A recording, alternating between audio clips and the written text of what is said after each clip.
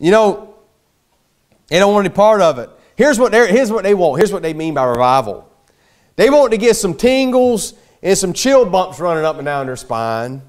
And they want to stay in the church house and pray and tell God about men instead of going out and telling men about God. That's their idea of revival. And look, and I'm telling you something. You can have chill bumps big enough that a piglet can suck on them. And if you're not out telling somebody about Jesus and soul winning to keep people out of hell, you're not having revival, friend. There's no way you can have revival if you're not willing to go out and tell somebody about Jesus. Every time they got full of the Holy Spirit in the Bible, they were going out preaching the Word of God. Amen. Now turn to verse 16.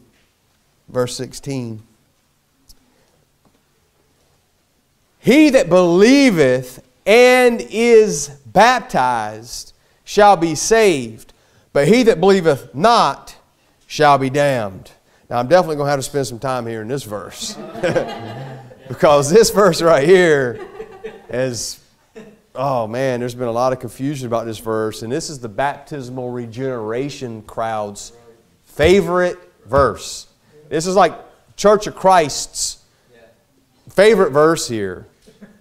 And it's almost as if the Lord put a few verses in here to be stumbling blocks for people who just absolutely refuse to believe in salvation by grace through faith. And they want to have something to do with it. They got to get in there and try to manipulate it. And they got to get in there and try to, you know, I got to have something to do with my salvation. I got to have something to do with it. They just can't let it go. They just can't say, Jesus did it all to Him I owe. So it's like Jesus actually puts a few verses in here to give them something to play with. Because, I mean, Jesus wants you to believe in salvation by grace through faith. And if you reject that, you can find any verse in the Bible to believe anything you want to believe. I could prove to you right now, and I could justify sodomy to you from the Bible if I wanted to justify it. Hey, you know what? The Bible says during the rapture, 2 men shall be lying in one bed. One shall be taken, the other one left. What were they doing in the same bed together? You know, hey, the Bible says Jonathan loved David. Jonathan's love had more love for David than even a woman. Or was it vice versa? Was it Jonathan loved David or David loved Jonathan? I think Jonathan. Jonathan loved David more than even a woman, he said. So, you know. But you see how you could twist Scripture to make it say anything you want. You could lift one Scripture out of the Bible and ignore the whole of Scripture and make it say anything you want it to say. And that's why we've got so many cults. Now, like again, this is the Church of Christ go-to verse. They ignore the whole of Scripture. They reject the whole of Scripture and just single out this one little verse here. And see, when a saved person with the Holy Spirit reads something like this, here's what they say. Well, I don't really understand what this is trying to say, really. I don't really understand what it's trying to say. But I know this. There's no way this one verse contradicts John 3:16. I don't fully understand what this is trying to say, but there's one thing I do know. Is that this verse does not contradict the greatest verse in all the world, John 3:16. No way, no how. Now, I'll just move on and just keep reading because the problem's with my understanding. The problem's not with God's Word. That's what a normal person would say who has the Holy Spirit. But an unsaved person will take that and run with it. Now, let me deal with what it doesn't mean. This is not saying that you have to be baptized in order to be saved. I'm going to get to what I believe it means here, but first let me deal with what it doesn't mean. Number one, I'm going to tell you some reasons why. It cannot mean that you have to be baptized in order to be saved. Number one, because it contradicts hundreds and hundreds and hundreds of verses. You know, especially one we just read about, the thief on the cross. We just read about the thief on the cross where he was saved. In, was it Mark 15? But when you confront the Church of Christ and when you confront these people about that, well, what about the thief on the cross? They'll tell you that after Jesus rose from the grave, now there's a different dispensation. And now you have to be baptized in order to be saved. But here's what they don't understand. First of all, dispensation doesn't mean a period of time.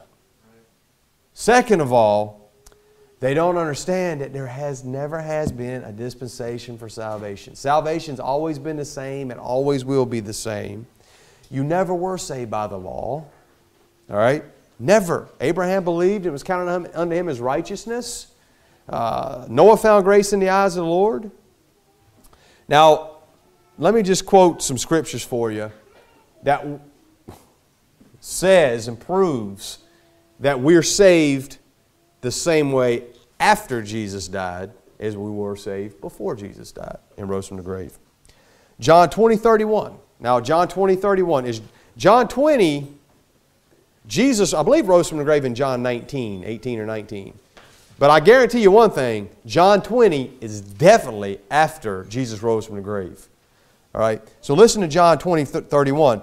But these are written that you might believe that Jesus is the Christ, the Son of God, and that believing you might have life through His name. Proving that we're saved by believing after Jesus rose from the grave. Again, Acts 10:43. Now, Acts is definitely way past Jesus rose from the grave. I mean, that's in a whole another book of the Bible. A whole another book after the resurrection. That's in Acts. Jesus rose from the grave in Mark 16. Now we're all the way in Acts chapter 10. So obviously it's after He rose from the grave. Acts 10:43 says, to Him gave all the prophets witness that through His name whosoever believeth in Him shall receive remission of sins. Let me ask you a question. Romans chapter 4 verse 5. Is Romans after the resurrection or before the resurrection? After the resurrection. Romans 4:5 says, but to him that worketh not, but believeth on Him that justifieth the ungodly, his faith is counted for righteousness. No dispensation for salvation. Saved by believing in Christ before the resurrection. Saved by believing in Christ after the resurrection. So that's the first reason why this is not saying you got to be baptized to be saved. Number two, unbelief is what condemns a person not being baptized.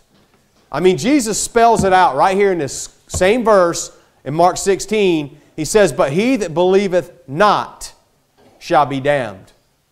So He specifically tells us what damns a person. What damns a person is not believing, not being baptized. Not being baptized does not damn you. Not believing is what damns you. All right? So He specifically clears it up in that same verse. All you got to do is keep reading that same verse to see that it's not, that baptism doesn't save or damn a person. It's belief. I'll give you a third reason why that can't mean you have to be baptized. Can't mean you have to be baptized in order to be saved. Because Paul said, "For Christ sent me not to baptize, but to preach the gospel." Now, don't you think that if you had to be baptized to be saved, Paul would have been pushing baptism? And Paul did baptize a few, but that was not the focus of his ministry, because Paul was not a deacon, or Paul was not a pastor. He was not a bishop. So that's the reason why Paul's not baptizing a lot of people here. He was leaving that up to the local church. He was leaving that up so they could be baptized into the body. They could be baptized in the local church, and now they've got a church family. So that's why Paul wasn't out doing a lot of baptisms. He did baptize some, in a situation. And one of our church members asked me one time, says, what happens if I was up at Canyon Lake or something, and, I led somebody to the Lord, and do you think it would be appropriate for me to baptize them? And here's what I told him. I said, well, it would be better if you brought them to the church, because now if they're baptized at church, now they've got a body they can identify with. But, if you're in a worst case scenario and they lived in Iraq, and there was no Christians over in Iraq, and they're getting ready to fly somewhere, I said, yeah, I'd baptize them then. You baptize them then. But if you can get them to church and bring them to church, you need to get them baptized at church so they can identify with that local body, be baptized into that local body. But anyway, Paul wasn't doing that much. He did do it some. But the third reason was Paul said, Christ sent me not to baptize but to preach the gospel. Look, you better believe that if baptism was necessary for salvation, Christ would have sent Paul to do that as well. Number four, the fourth reason is the only time in the entire Bible the question was ever asked, what must I do to be saved? Baptism's never mentioned. Believe on the Lord Jesus Christ, and thou shalt be saved, and thy house. And that's the only time that question's ever asked in the entire Bible. What must a person do to be saved? Baptism is never mentioned. Okay, you say, well, Brother Manley, what does it mean then? If it doesn't mean you have to be baptized in order to be saved, what's the point? What does it mean when it says, he that believeth and is baptized shall be saved? I believe it's just a simple statement. It's not a condition for salvation, it's a statement. Now, you could make a similar statement like, he that believeth and joins the church shall be saved. He that believeth and goes soul winning shall be saved. He that believeth and takes communion shall be saved. He that believeth and giveth tithes shall be saved. He that believeth and says the sinner's prayer shall be saved. Because guess what? He that believeth and does anything shall be saved. Anytime you put your trust in Jesus Christ, you're going to be saved. But look, when someone is willing to say the sinner's prayer with you, or someone is willing to get baptized after you give them a good thorough presentation of the gospel, that's normally a good surefire evidence they got it. That's proof that they got it. Now, it's good to get proof and good to understand that somebody's really saved. That way you can move on and try to get somebody else saved. You know, if they got it, then let's move on. Let's shift our focus to them towards discipleship. And let's shift our focus on evangelism, getting somebody saved somewhere else. They've got it. Let's move on. So that's why it's good, and I believe Jesus is saying here, hey, he that believeth and is baptized shall be saved. He that believeth and is baptized, you can believe that person right there is saved. Especially back in those days. Because that was during the time of persecution.